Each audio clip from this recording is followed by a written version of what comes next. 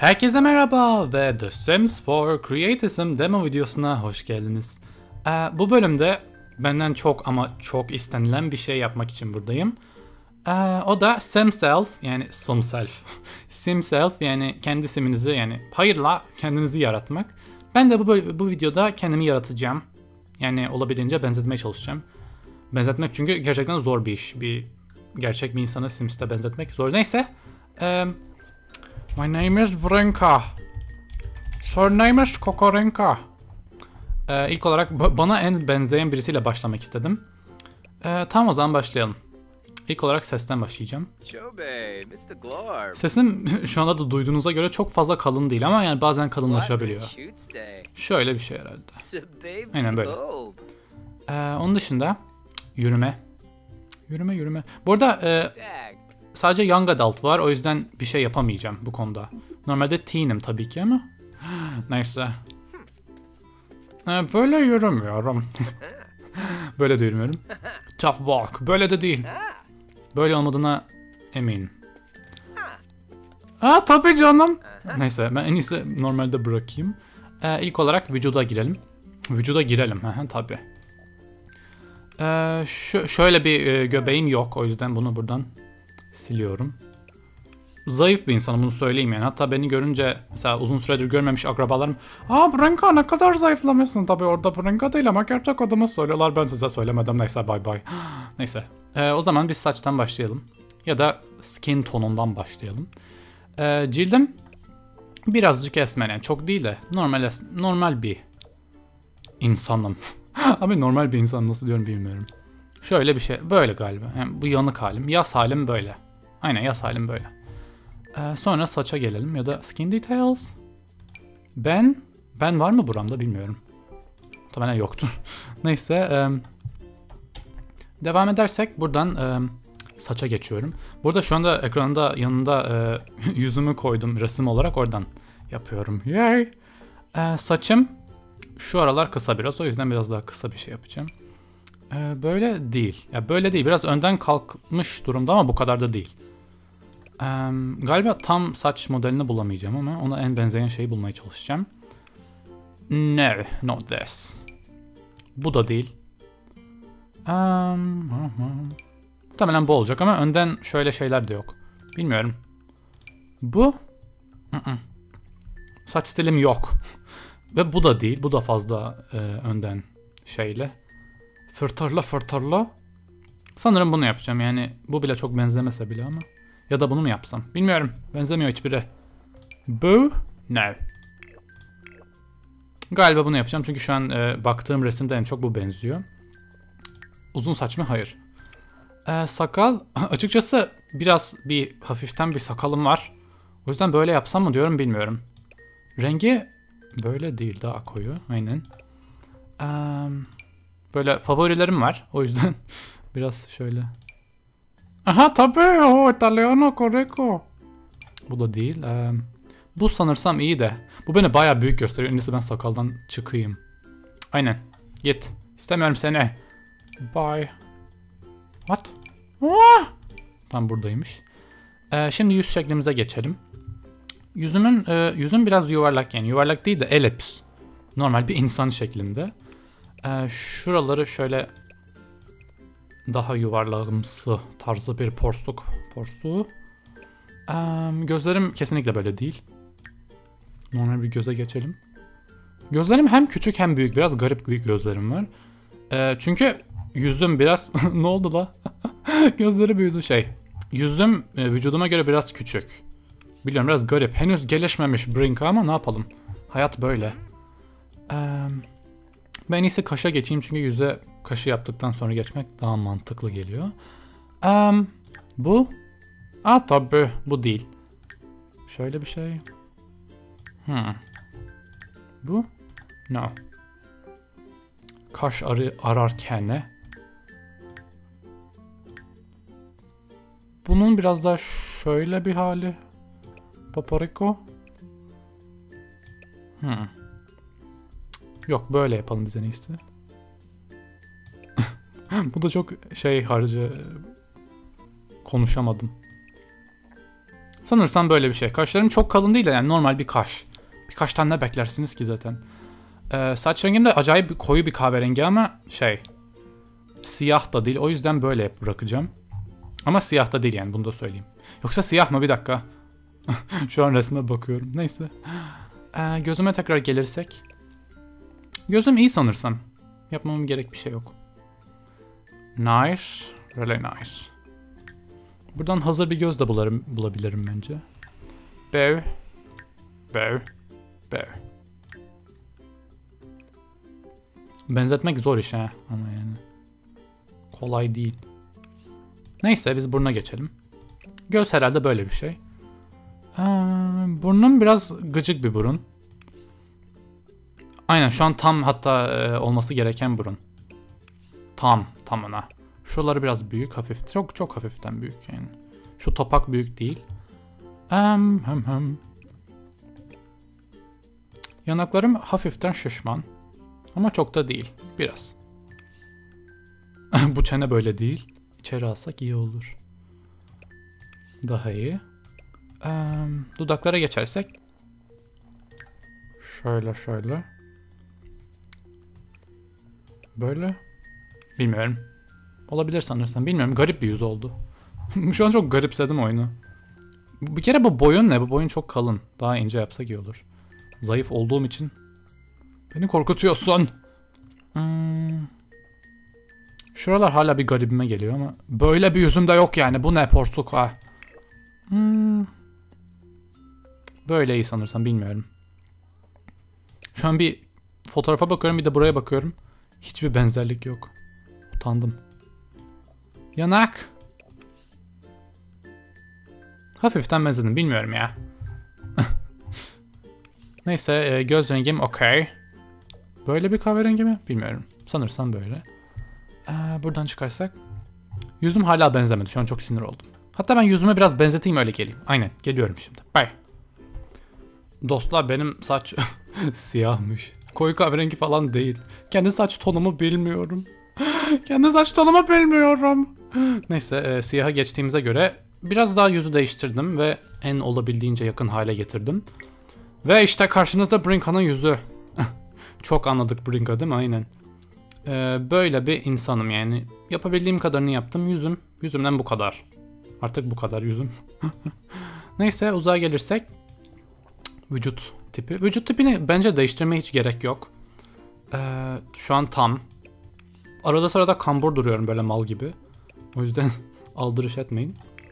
Omuzlarım çok yani orta, normal bir insan boyutunda genişlik. Zayıflığa gelirsek zaten iyi şu anda. Şu an fena değil, iyi. Bu Sims 4'te insanlar böyle çok havalı, aman tanrım mükemmel gözüküyor ama neyse. Sanırsam iyi bu ya. Aynen iyi. Biraz daha belim hafiften daha ince. Aynen birazcık daha ince. Bu kadar sanırsam. Bu kadar. Vücut bu kadar. Şimdi üste gelelim. Şu an ne giyiniyorum? Şu an bir tişört giyiniyorum. Gri bir tişört giyiniyorum. Üstünde de kuş resmi var. Çok eziyim. Ona en yakın şey bulacağım. A t-shirt. Tişört. Bu. No.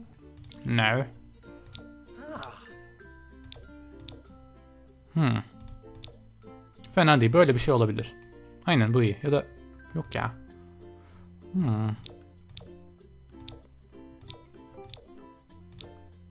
Bu iyi sanırsam. Bunun gibi bir şey giyiniyorum şu anda. Alta gelirsek short. A nice short. But not this short. Oha, bacakların kalınlığına gelelim. Bu kadar kalın bacaklarım. Aslında böyle evet. Bacaklarım biraz kalın da. Bu kadar değil. Hani biraz daha yok, çok oldu bu. Böyle iyi. Aynen. Short olarak. Aynen üstündeki güzelmiş. Rengi siyah tarzı bir porsuk. İyi böyle sanırsam. Yüzüm böyle ya. Böyleyim. Ayakkabıya gelirsek. Ayakkabı olarak evde hep terlikle dolaşıyorum yani her insanoğlu gibi.